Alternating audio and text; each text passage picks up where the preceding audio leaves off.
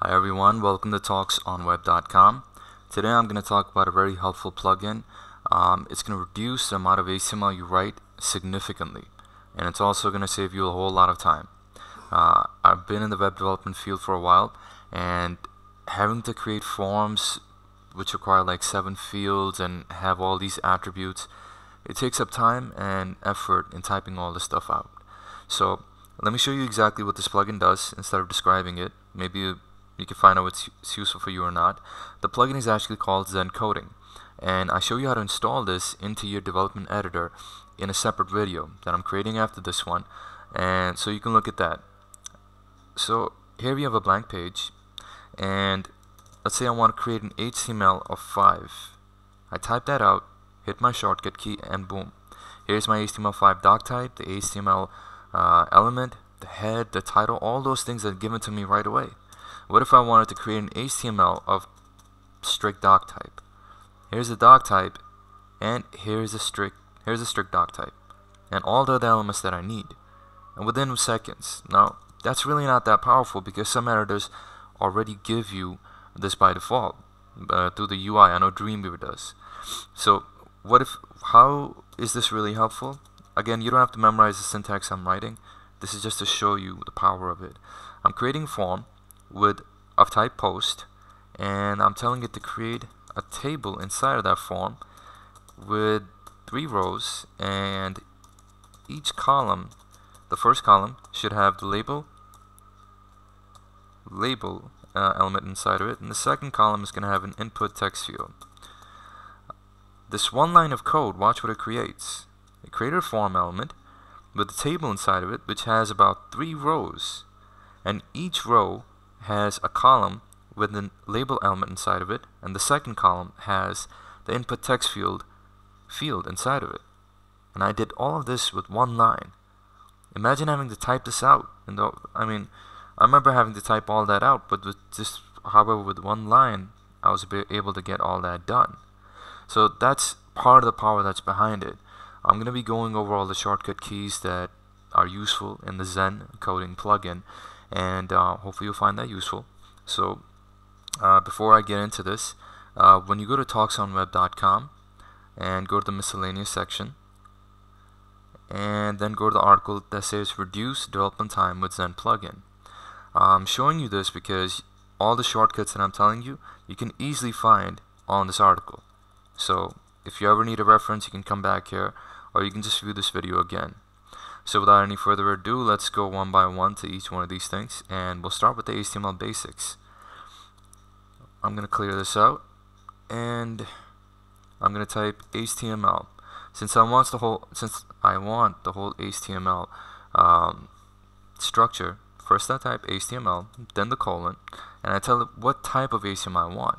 If I want a strict doc type, I'll type in XS, and then I'll hit the default shortcut for the Zen Coding abbreviation is Control E, but for me it's Control G. A reason being was that my shortcut Control E was conflicting with another shortcut that I already had in my development editor. If you're having a similar problem where you're hitting Control E and you're not getting output, please watch the video on how to install Zen Coding plugin that I'm going to be creating, and I address that towards the end of the video, so you can figure that out as well. Now, so HTML colon, either you type in XS or you type in 5 and you hit your shortcut, and you get this. One more important thing to point out here is if I have my cursor, let's say towards in the middle or at the beginning, here's what happens if I hit my shortcut key. It's all distorted. So you need to make sure your cursor is at the very end when you hit the shortcut key, and that's when you get this output. Okay? Now, if you're wondering how to create the other type of doc types, I'm gonna have a shortcut keys type list on the web page that I just showed you on talksonweb.com. Now I'm gonna move on to the next part of this, is how to create a simple table with 1 row and 1 column.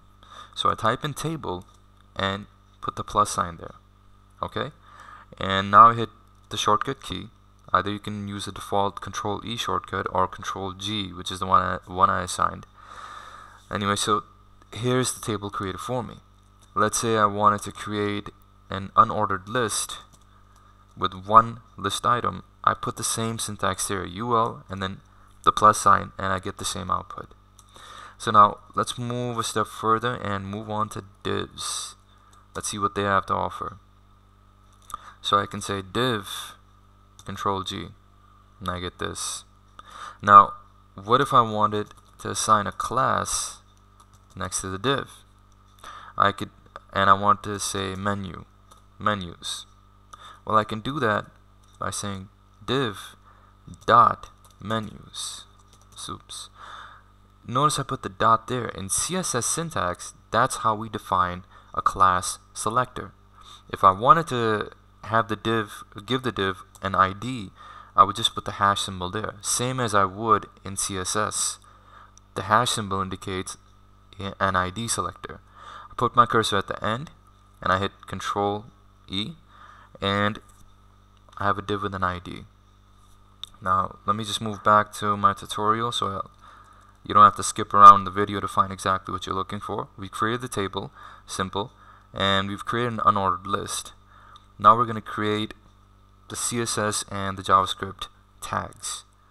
So let's say you're in the middle, about right here after the title.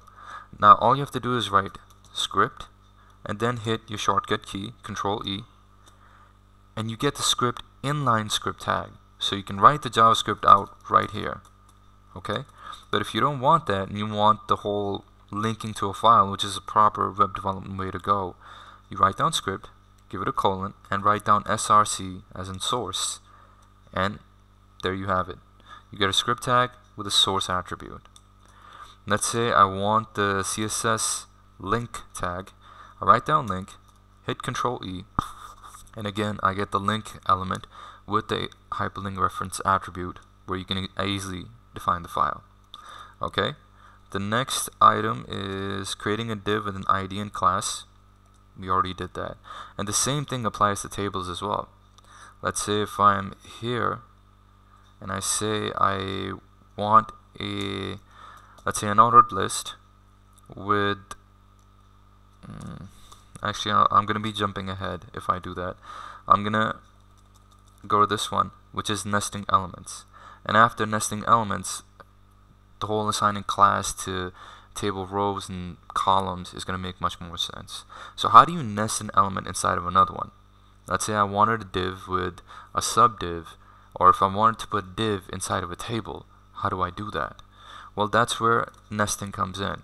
Let's say if I have the main div, I'll give it the ID selector of main div, and I want to place a div inside of this one, or place let's say an unordered list inside of it.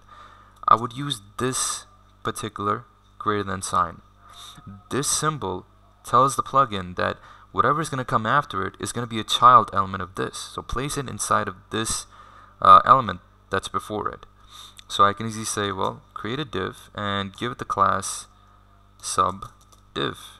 Now, since my cursor is at the very end, I hit Control G, and I have a main div and a sub div. Again, take a look at the syntax. All I did was create a div, assign it the ID main div, and then I gave the greater than symbol. Oops. This symbol right here is telling the plugin whatever's going to come after it is a child of the one before it. So let's do the same thing with tables. Now table alone, I didn't say table plus, table alone is telling it that I just want the table element. So that's what it gives me. After that, I'm going to use the greater than sign and say whatever comes after it is going to be a child of it, so table rows. If I hit Control E at this time, I get table with table rows nested inside. And then I'm going to say give me a table column inside of that one, and inside of that place a div saying with a class saying nested div. Again, cursor's at the very end. I hit Control E and I get a table, a row nested inside of it, a column nested inside of that, and at the very end a div with a class nested div. Okay, now I'm gonna add one more thing to this, and I'll update my web page. Let's say I wanted to add some text within this div. How do I do that? Well, I can do that by saying paragraph. So I say nest an element in this, which is the paragraph element P, and then I use the braces. And inside the braces, I can define text, saying this is some sample text dot. Move my cursor at the very end, and then I hit Control E, and what you'll see is a div with a paragraph element inside of it, and then some actual text. So you see the power that's behind this. Now I'm gonna move on to the next step, which is multiplication feature. So up until excuse me, up until this point, we've been able to create a table. We've been able to nest elements inside of other elements, and it's been very useful to us. But what if we wanted a table? What if we wanted a table with 3 rows or 4 rows, or a table with 3 columns? That's where the multiplication operator comes in. We write down table, and we tell them that we want, let's say, a table row inside of it, but we want 3 table rows.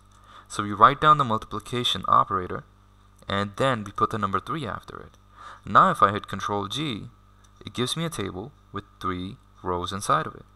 So that's what this multiplication operator does. And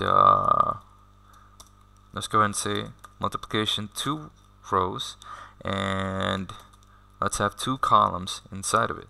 So we created a table, nested rows inside of it using the greater than sign, and said we want, using the multiplication operator, we said we want 2 rows, and then we nested a column inside of it saying we want 2 columns using the multiplication operator. This guy. Now I'm going to move my cursor at the very end, and I'm going to say Control E, and I get a table with 2 rows and 2 columns in each one.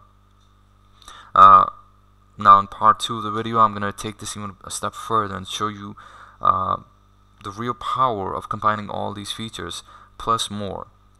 So if you were just looking for the very basics, this is it. But if you're looking to really enhance your skill, like I showed in the beginning, where you're creating forms, and the form has columns and labels and all these other things, and as well as creating your own shortcuts, or even customizing your own Control E key, that's where the other videos come in.